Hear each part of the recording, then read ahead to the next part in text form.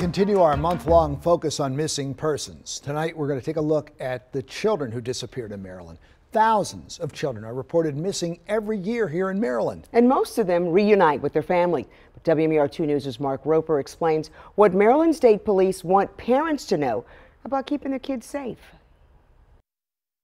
A missing child is more likely to be a runaway than abducted by a family member or stranger. It's why Maryland Center for Missing and Unidentified Persons Director Carla Proudfoot wants people to reconsider their perception of what it means for a child to be a runaway. They're not just a runaway. You know, how are they surviving? How are they eating? Where are they sleeping? So those are important things, and there's statistics that every time a child runs, they go farther and stay away longer until they don't come back. Sergeant Debbie Flory works in the Child Recovery Unit. There's a study that shows if you run away more than 3 times, chances are you're going to need help, and you're going to get it from somebody who's going to traffic you in some form.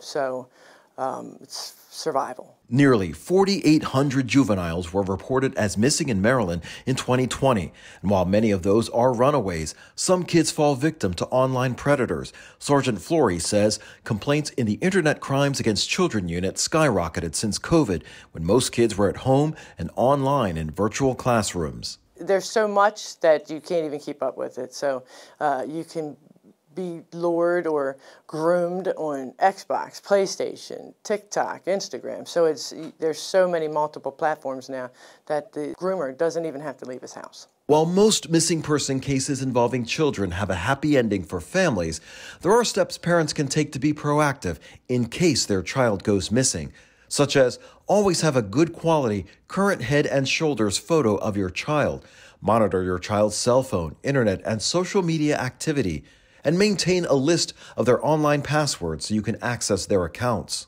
You should always have a list of your child's friends, their phone numbers, their parents' addresses, so that you have something to give law enforcement to look for.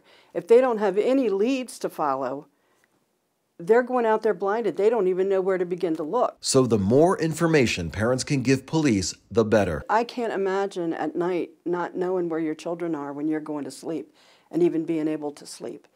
So it feels really good when we can relay those parents' fears and the child gets recovered and, you know, they get whatever services they might need. Which is why Proudfoot has dedicated 36 years to the plight of missing children here at the Maryland Center for Missing and Unidentified Persons.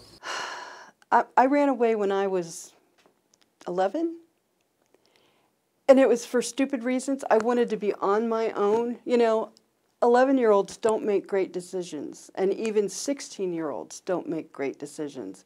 And I always felt like that these kids are falling in the cracks. If nobody's helping them, their life is not going to have a good outcome. In Pikesville, Mark Roper, WMER2 News.